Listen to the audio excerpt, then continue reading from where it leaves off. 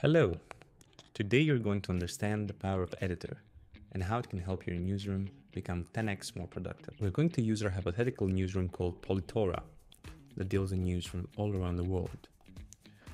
This is editor's homepage, and on the left you see we have all of our news sources organized in folders based on the different teams we have at Politora.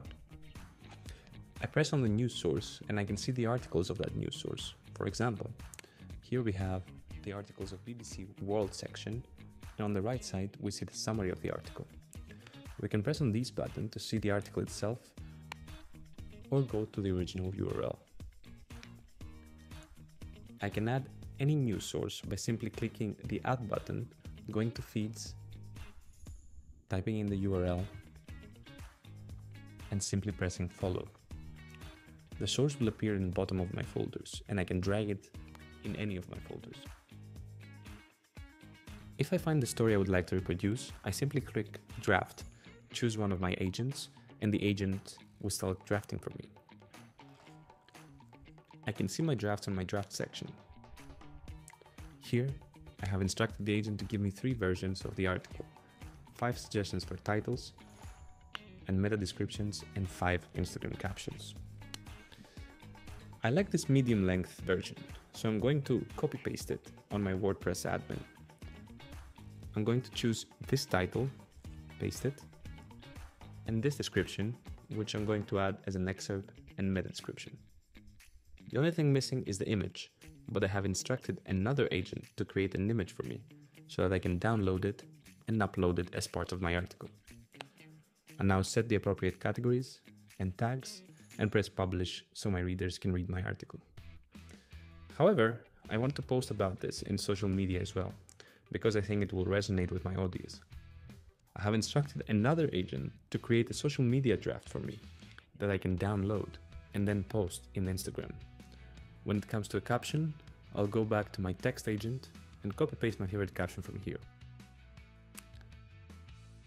This is the core functionality of Editor and how you can turn any news story into an article and a social media post within a couple of seconds. However, it doesn't stop there because you can customize Editor to suit whatever your particular brand needs. Here we have the Agents tab, where we can see and edit all of our agents.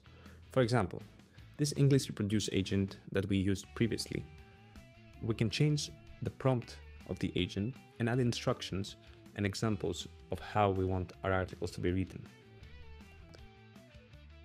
We currently support 2 types of agents: text agents and media agents. Let's create a text agent that writes articles in Spanish. We give it a name and we press create. Here, it automatically creates one prompt, which we can rename to article. We will then change the prompt to write an article in Spanish. At the end of the prompt, we always have to reference the article itself in brackets so that it will be replaced with the original article content. So for example, if we don't have that, it will not allow us to save the agent. Let's see our Spanish agent in action. I don't really like that this is such a long article. What I can do is I can come to our edit prompts feature here, restructure the prompt and tell the agent to write it in 200 words and press rerun. This is our smart edit prompt feature, which is very useful on iterating on prompts and enhancing them. When you finish iterating, you just press save and you're ready to go. Let's now see our most powerful feature, which is the media agents. Let's go back to our agents and let's create a new media agent. You can choose from existing templates, or you can create a brand new template based on your needs. Here, let's create an Instagram story template. We're going to have an image as a background.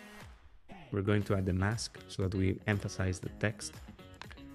We're going to add the main copy, and we are going to add our logo at the top. We want our logo to stay the same on every draft. So we're going to name it static. When we save our media, our agent will be created, and prompts will also be created based on the input fields we added on our template.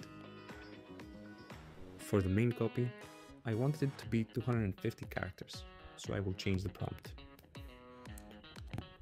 Let's rename the agent to InstaStory and let's see it in action. I'll go back to my home and apply it on a story. Here on the draft section, I see the output of the agent and I can do multiple things. I don't like this copy because it's a bit elevated, so I will change its position and press save.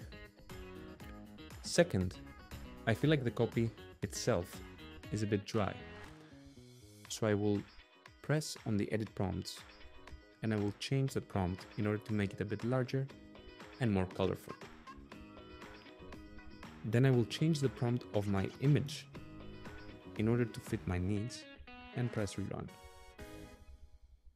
All of those changes I do will be applicable to my other drafts as well. This is the power of editor, and you can try it for free now at editor.to.